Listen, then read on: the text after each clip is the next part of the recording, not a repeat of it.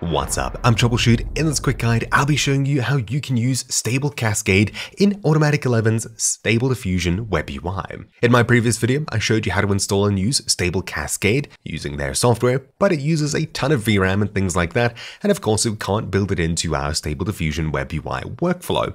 With a brand new extension, we can actually do that. Obviously, first of all, you'll need an installation of the Stable Diffusion WebUI, whether it's on your PC, running in the cloud, etc. Simply fire it up and get into it. In my previous video, I did mention some issues with VRAM. However, using arguments such as these ones here, which you'll find down below, I was able to run it on my 3080 Ti with some pretty good speed and actually not freeze/crash my entire PC when the VRAM maxes out. We'll see if that still works while I'm recording. I'll fire it up, and once it's opened up, you'll need to head across to the Extensions tab at the very top. Then head across to Install from URL, and in the description down below you'll find a link to the SD-Web Easy Stable Cascade Diffusers. Simply either copy the URL at the top or click code followed by HTTPS and copy this here. Then paste it into this first box and click install. This will go ahead and download the extension. You can check your Stable Diffusion terminal to find out when it's done installing. Then on the install tab, make sure that it's checked SD-Web Easy Stable Cascade Diffusers and click apply and restart UI. Now of course this was incredibly quick to install, but that's because we haven't downloaded the Stable Cascade models just yet. We'll be doing those upon the first image generation. So when you get back to your main menu here, head across to the new Stable Cascade tab and we'll enter anything in the prompt here.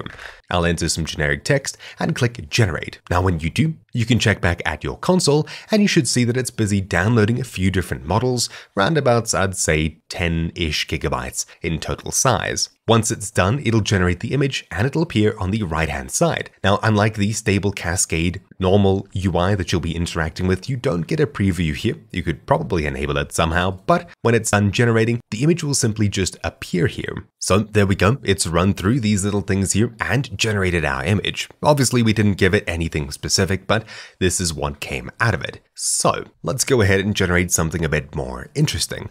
Let's say a race car, motion blur, if I can spell, and let's say the race car has zoom written on it, written on the side as such.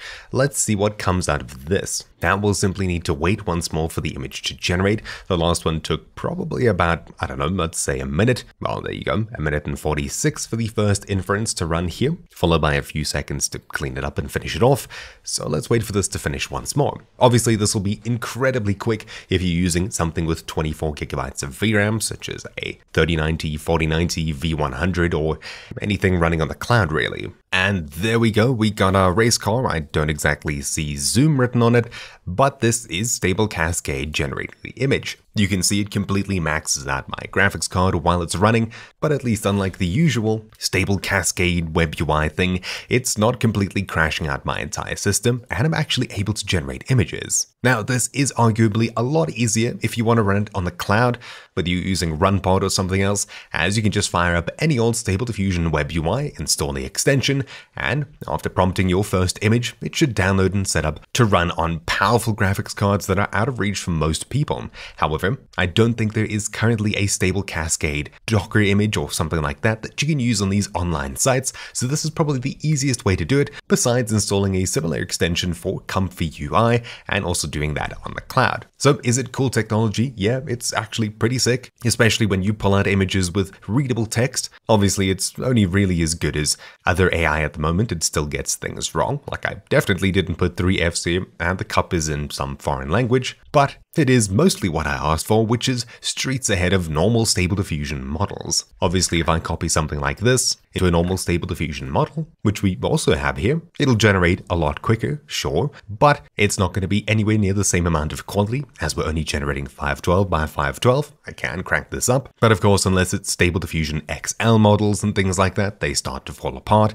There's other issues. Here, however, in Stable Cascade, you can get your images pretty massive and of course run them if you have enough VRAM. Maybe I'll crank it down to 512 and see if it does better with text, just to test it out. This time, looking at my VRAM, it should use a lot less, and it should hopefully generate a lot quicker. Well, VRAM's probably about the same, but yeah, definitely generating the image itself is a lot quicker. Yeah, okay, that's not what we're looking for. Let's take out motion blur maybe. We'll try something a bit simpler. And hey, there we go, it does actually say zoom. Now it seems to fall apart when I push it below 1024 by 1024, but that's pretty much the minimum that you can go on the usual stable Cascade WebUI, so I kind of expected that here. It is mostly accurate, albeit maybe a little bit confused, but this is definitely a huge step forward. Obviously, AI as it is currently is the worst that it'll ever be, and it improves practically every day. So, hopefully you found this video useful and or interesting. Thank you all for watching. My name's been Troubleshoot, and I'll see you all next time. Ciao!